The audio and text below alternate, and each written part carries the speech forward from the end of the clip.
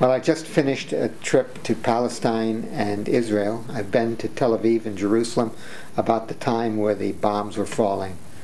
And I can tell you that the situation in Tel Aviv and Jerusalem seemed normal, a modern European, North American style life. The people in Palestine are impoverished. The Israeli government has been trying to make it seem as this was a kind of a symmetric battle. The fact is that it's very asymmetric.